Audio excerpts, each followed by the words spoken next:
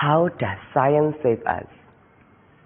Now, let me ask you, my beloved fellow, how the electricity, airplane, Wi-Fi, and many medical innovations can be exist in our life. Yes, you're correct. It can be exist because of the science. I still remember when I was in 7th grade, I started to study about science field. It was beautiful until I smelled something unpleasant. I tried to look for the source. Then I found it. I saw a pile of trash sat next to the road. There were so many driving questions I had in my mind when I first saw that. Like, why was there trash next to the road, and did people even know where the trash is? Nowadays, life becomes so much easier with the social media. Not only to entertain, but it also helps us to express ourselves, keep us updated in today's issues. Science is involved in many aspects of our daily lives, whether it's cooking, breathing, driving, or even eating. To be able to do some of these things and understand why and how we do them, we need science. Our decisions, beliefs, and understanding of the world would all be unrecognizable without it.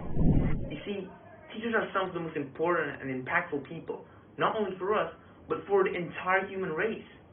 In fact, we would not be able to get this far as a species had it not been for teachers. I recently searched up some of the most useful inventions to mankind that was created in the past 1,000 years. One of the which is, if the earth was flat, what would happen? I'm sure some of us have given it some thought. Although humans have known for thousands of years that the earth is round, the idea of a flat earth persists. Importance of financial literacy among youngsters. The stories from the pandemic has taught me many lessons in how it can prepare us for the future. How my distant relatives whose parents lost jobs were able to survive day to day, month to month, and ultimately 2 years without that steady income to live by. Humans are social beings, meaning that humans need each other. In order to do that, we need to communicate and have social skills. Sadly, in recent research showed that about 70% teens of Generation Z, when the earth is totally filled with living creatures, population is rising. Imagine all resources on earth barely exist.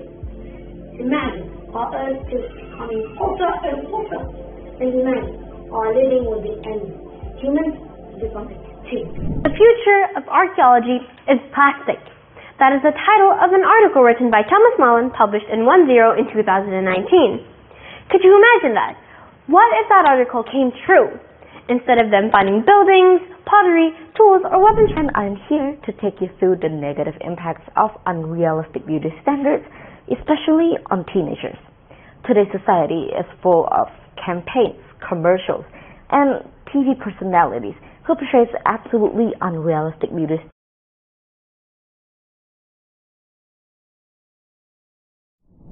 Also, it may not seem like a huge matter, the usage of whitening products and the stereotypes surrounding darker-skinned women are very harmful psychologically and are important social issues that we need to address. Lighter skin is seen as a symbol of beauty, success, and higher social status, while darker skin is associated with lower social status and upset. These were the remarks I heard going to an international school where kids from all over the world go to. And still, back then I thought, is it weird for me to feel hurt because of those things? Even if it wasn't targeted towards me, I felt a little sting inside of me. And those experiences only fall under racial stereotyping. How many other stereotypes are there? Just how far can they go?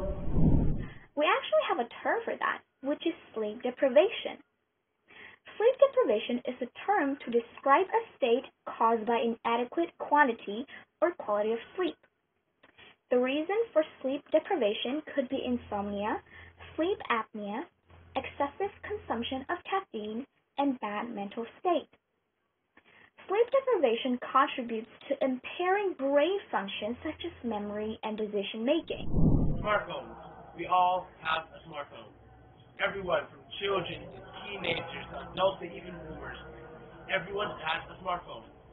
Just the other day, I was taking a stroll through the city and I passed by a group of kids, none of them older than 7, and I am not exaggerating when I say that every single one of them had a smartphone. Plastic is the most essential things on earth right now because utensils, food containers, furniture are mostly made of plastic. And this excessive use of plastic leads to waste that cannot be degraded, since plastic takes a long time to degrade. And even more worrying, some of the plastic waste can lead to destruction of the environment. True leaders have the confidence to stand alone, the courage to make tough decisions, and the compassion to listen to the needs of others. He is not set out to be a leader, but because one that is equality of his actions and the integrity of his events. Douglas MacArthur. All my life, I've never seen anything that has a greater impact than industrialization. Industrialization has affected our lives economically and socially. If we look around, most objects around us are industrial goods. Whether we like it or not, industrialization plays a significant role in our lives. So why is that so important? Well, human beings are social creatures. And it goes without saying that social creatures need to, well, be social. Frankly, humans rely on each other so much to survive, but that's not necessarily a bad thing. You see, that need for us to be social means that we naturally develop the skills necessary to live and work together in harmony. Social justice. What does it truly mean? It means everyone's rights get catered to, doesn't it? But is it enough to truly convince you of the importance of understanding and being knowledgeable about social justice and or injustice? Are we part of the individuals who enforce social justice or the contrary? This is Tiara Diaz from Sekolah Mandiri Cibubur Senior High, and today, this, ladies and gentlemen, is one of the many, many, many causes that has happened to Palestine from the Israel forces for 51 years. You know, the first time hearing about this competition and seeing the two choices I can make between social and science, my first initial thought was about Palestine.